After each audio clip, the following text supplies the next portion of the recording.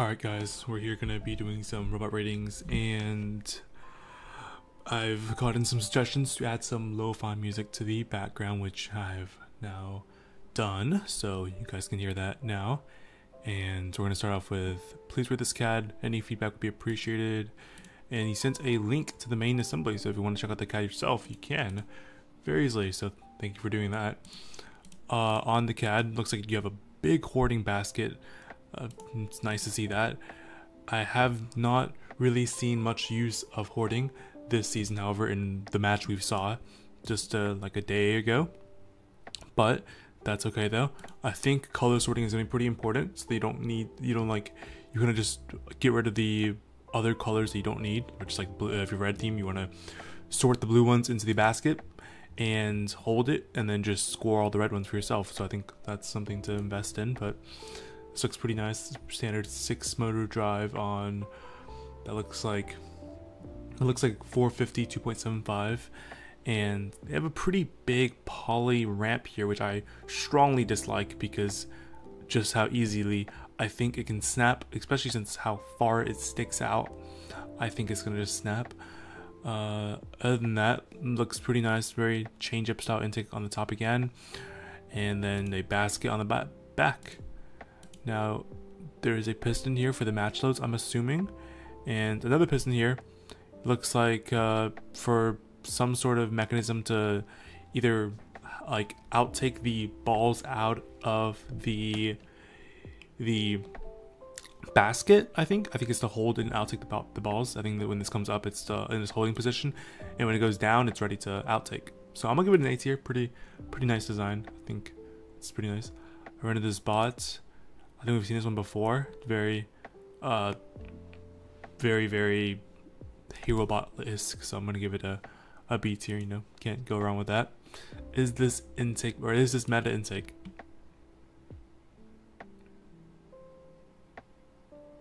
I think it's a solid intake. I feel like the dog is not able to carry more than one block at a time. It's kind of a problem.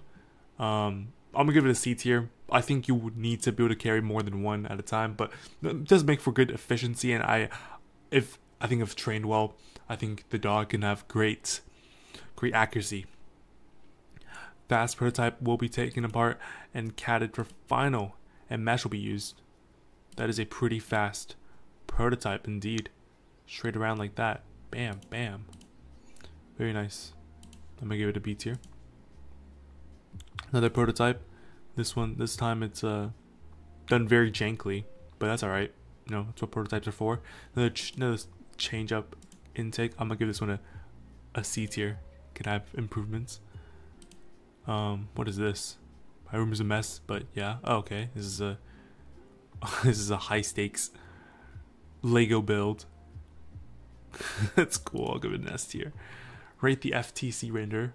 Okay, don't see much of these in my server, but that's cool. I like the change of pace. We have these Mechnum wheels, Mechnum wheel drive, four wheel Mechnum wheel drive.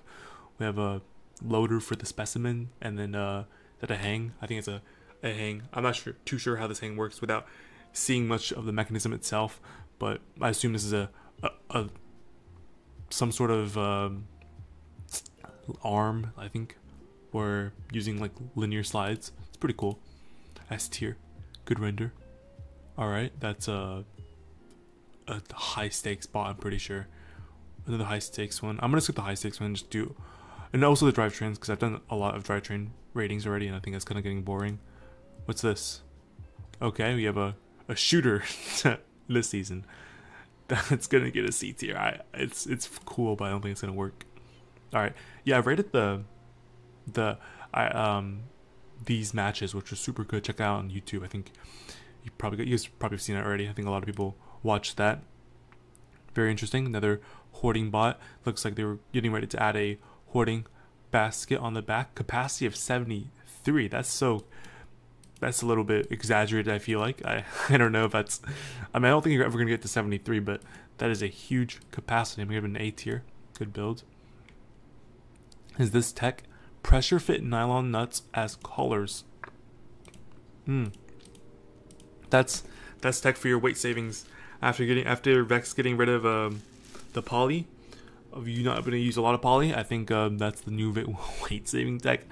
Not really. I think there are literally the like nylon or plastic shaft collars already you can just use. I don't know. I mean, this is a little bit excessive. There are the black ones that you can use. I'm gonna give it an A tier. I mean, if you wanna, you can. Yeah, I already rated this one. And then this one I forgot by Dogwater. It's the CAD that he posted that was blurred before, and now it's unblurred. Very heavy.